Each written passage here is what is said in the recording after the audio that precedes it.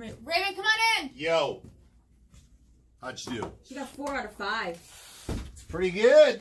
Let's see how I do. Oh, gosh, Roseann, I really wanted you to get that last one.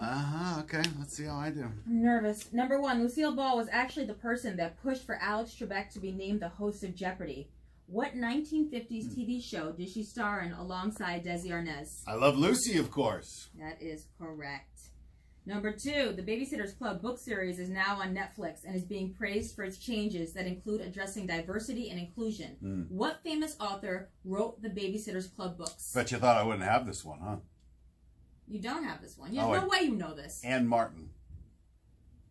I'm watching everything on Netflix. Do you know how often that scroll runs with the whole preview of the whole show? And they're talking about it's got a new cast and a new look. Everybody's excited about it. I'm watching shows from 2015 right now on Netflix. Zap. Why don't you do the work I ask you to do here?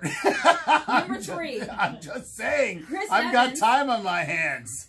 Chris Evans sent a sweet video message to the boy who saved his sister from a dog attack. What Avenger does Evans portray in the Marvel Cinematic Universe? He's Cap. He's Captain America, of course. Number 4, Nicki Minaj announced she's expecting her first child by posting a baby bump pic on Instagram. Who threw a shoe at Nicki Minaj at the Harper's Bazaar Icon Party at the Plaza? Cardi B. I'll kill you! I'll kill you! That's actually exactly what she sounded like. I'll kill you! It was kind of similar. And number 5, today is National Junk Food Day. Chips Ahoy was voted the favorite junk food of New York, and Oreos was Connecticut's. Who is the parent company of both these cookies? Nabisco. Come on, the red triangle. Come on. That question number 2, Ann Martin, I thought for sure that seriously.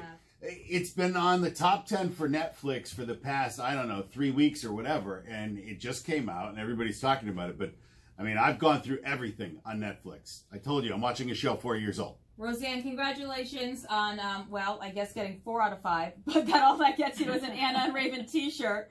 We will throw another $100 in the pot, making tomorrow's jackpot $1,200. And please, I encourage you to play again. You did really great today. It's Roseann, and I can't beat Raven. Better luck next time. Hold on the line. We'll get all your info.